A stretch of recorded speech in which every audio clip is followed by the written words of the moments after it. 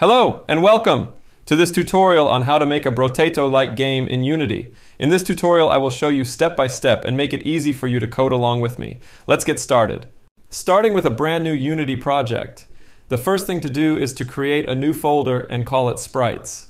Then we drag and drop the sprite assets that can be found in the description. It's a file called sprites.png. Click on it and set the sprite mode to multiple and pixels per unit to 300. Click Apply. Then click Sprite Editor, then Slice, and slice automatically, then press Apply.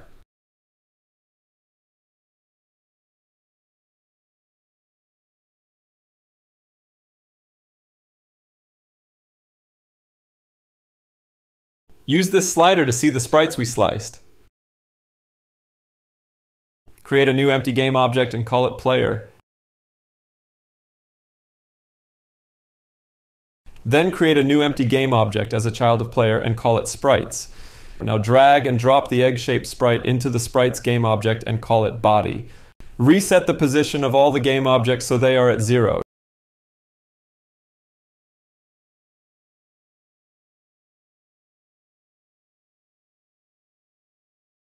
Now we create a new layer that we call Player. All the player sprites will use this layer to get rendered correctly.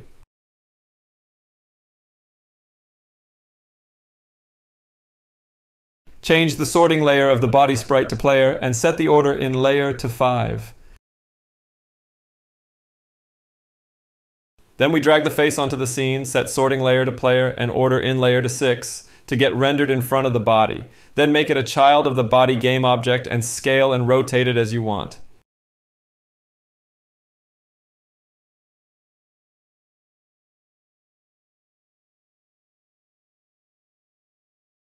It's time to add the feet, drag and drop each foot sprite onto the scene and call them foot R for right and foot L for left.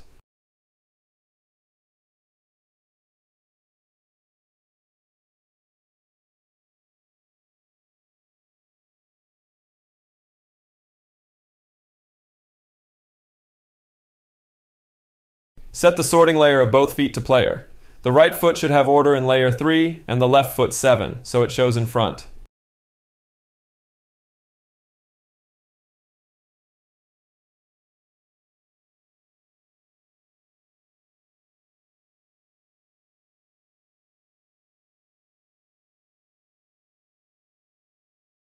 Now, we need to animate the player. Select the player game object and click Create in the animation window. Go to Window, then Animation if you don't find it. Create a new folder called Animations and name the animation Player Idle.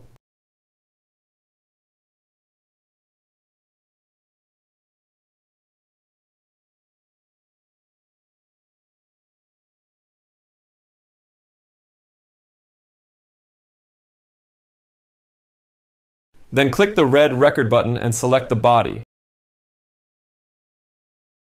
Create a new keyframe and shrink it down after 0.10 seconds. Then copy the first keyframes and paste them at 0.20 seconds. It will make him bounce up and down while standing still, so it looks like he breathes very fast.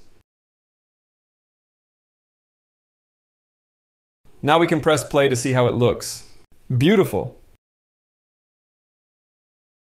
If we go into Player Settings and Editor, we can check the Enter Play Mode Options checkbox.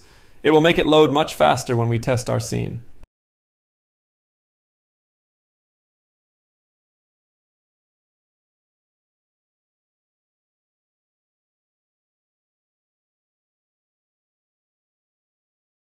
Now we create a new animation for player running. Select this drop-down that says Player Idle and create a new clip. Call it Player Running. Let's use the same technique as we did for the idle animation. For the first keyframes, set the legs far from each other.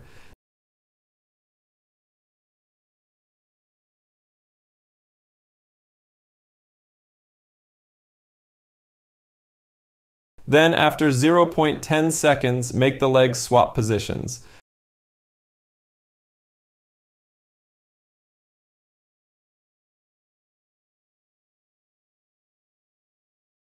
Then copy the first keyframes and paste them at 0.20.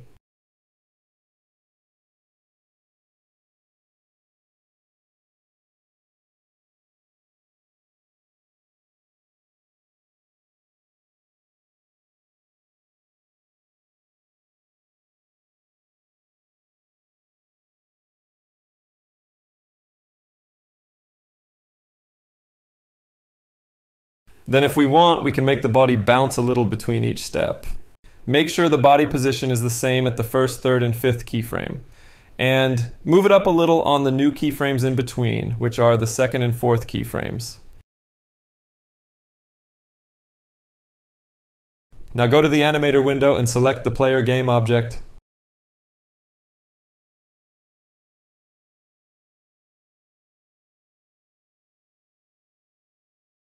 Use the plus button to add a new float called velocity.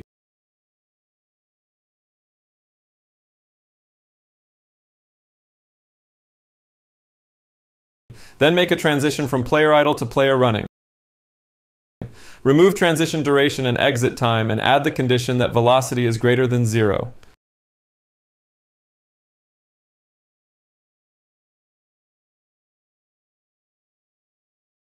Make a transition back from player running to player idle. Remove transition duration and exit time.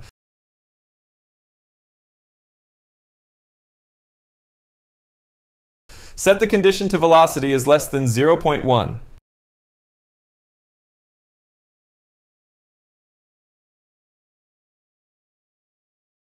Now our animations are complete for the player. Let's make our first script. Make a new folder called Scripts and create a new C# script called Player.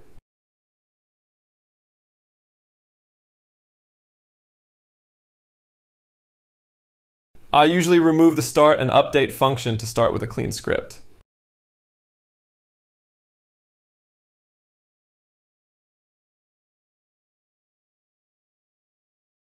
Create a new serialized field of type TextMesh Pro, UGUI, called Health Text.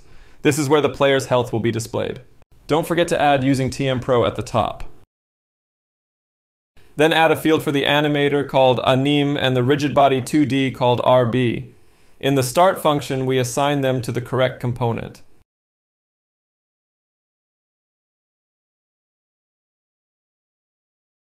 Anim equals getComponentAnimator and RB equals getComponentRigidBody2D.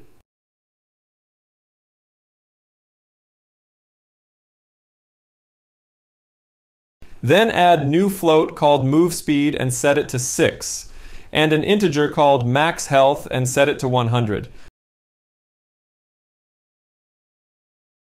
Another integer called currentHealth. A bool to check if the player is dead, and 2 floats for move horizontal and move vertical.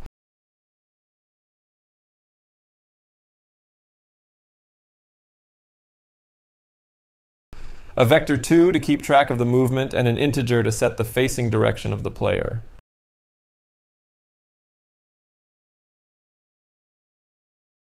In the update function, we check if the player is dead,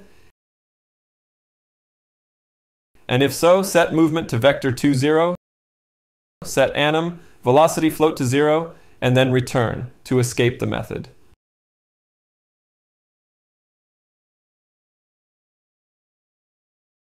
Set move horizontal to input get axis raw horizontal and move vertical to input get axis raw vertical.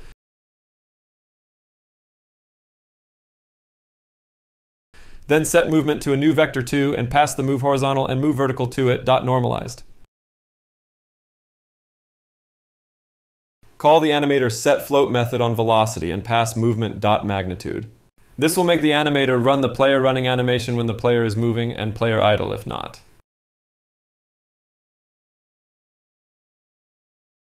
Check if movement.x is not equals to 0. If so, we set the facing direction to 1 if movement.x is greater than 0. Otherwise, we set -1. Then we set transform local scale to a new vector 2 and pass the facing direction for x and 1 for y, since we only want to change the x scale of the player.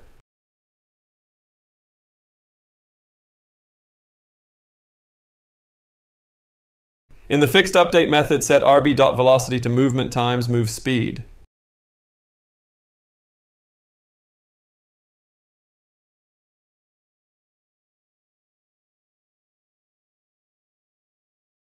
Back in the Unity editor, we give the player a rigid body 2D and set the gravity scale to 0, angular drag to 0, and freeze the rotation.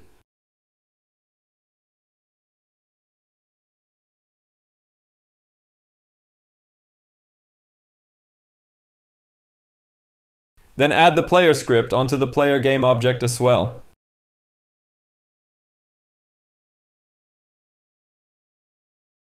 Now we add a new UI Text Mesh Pro object and install the TM Pro package.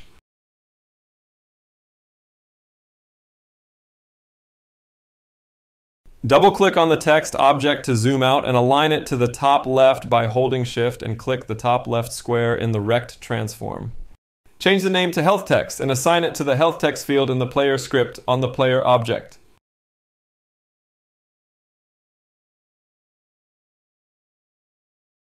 Now we can try running around with this little egg dude to see how he behaves. I want to make the camera a little darker and change the move speed of the player. We add the serialize field attribute to the move speed field on the player script to be able to change it from the editor.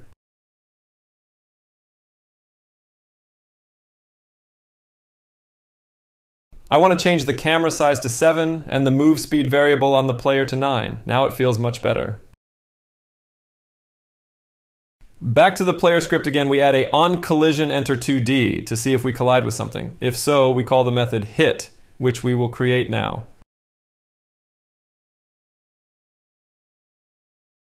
Hit means that the player got hit by something.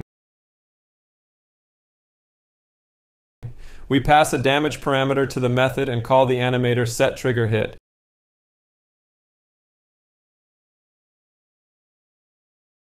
Then we subtract damage from the current health and set the health text to mathf.clamp, current health, 0, and max health to make sure current health cannot go outside the span of 0 to max health.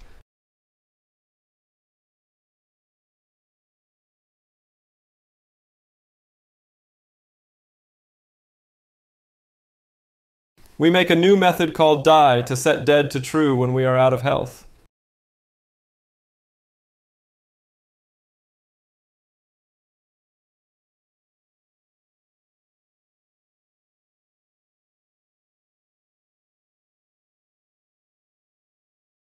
Then we will check in onCollision enter 2D if we collide with an enemy. But since we don't have any enemies yet, we will give the player a collider and a hit animation first.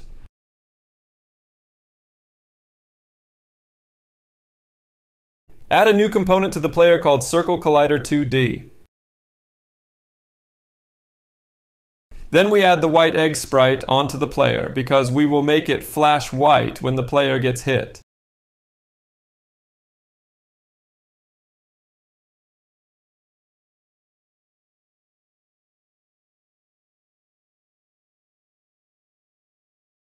Set the sorting layer to player and order in layer to 10. And decrease the opacity of the hit sprite to 0.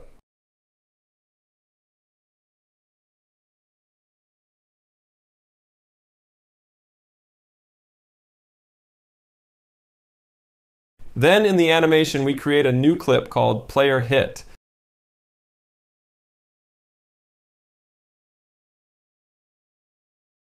Make the animation go from full opacity on the hit sprite to slowly fade down to 0 opacity again.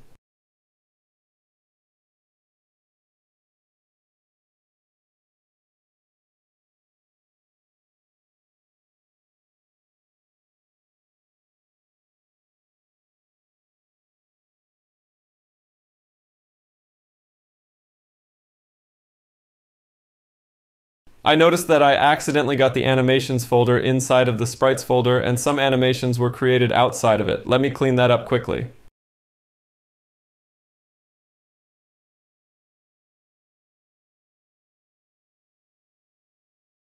Now click on the player hit animation and uncheck the loop checkbox since we don't want the hit animation to repeat.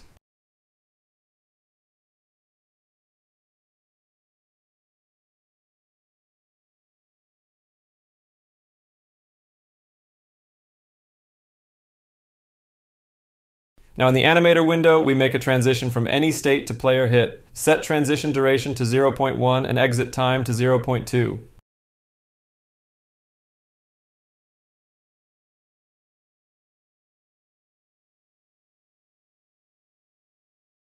Then, using the plus button, we create a new trigger called hit and add it to the condition on the transition. Make a new transition from player hit to player idle. Then go back to the first transition and set exit time to 0 and transition duration to 0, and uncheck the checkboxes. We might need to tweak these values a little. In the new transition from player hit to player idle, we set exit time to 0.2 and transition duration to 0.1.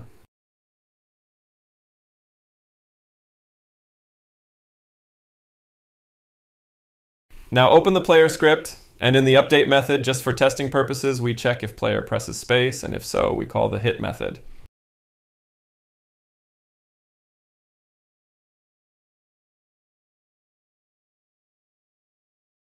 Now we can press play and test it, running around and pressing space to see the player get hit.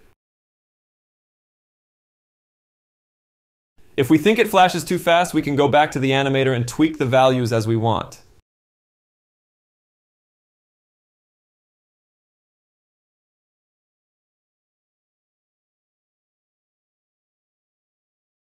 Now back in the player script again, we will make some final fixes.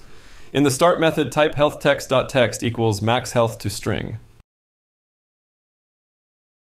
And above that, we type current health equals max health. Now we can see that we lose health every time we press space.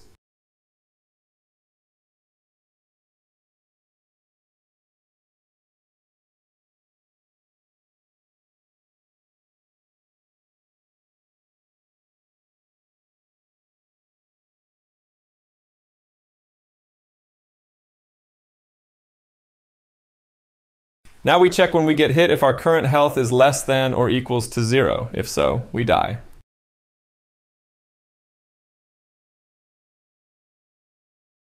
When we die, we can't move the player anymore. That's pretty much all that happens right now.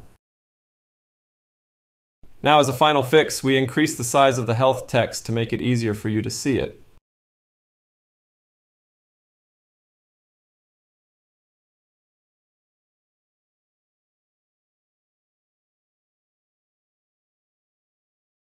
And that's it for the first part of this tutorial series on how to make a brotato-like game in Unity.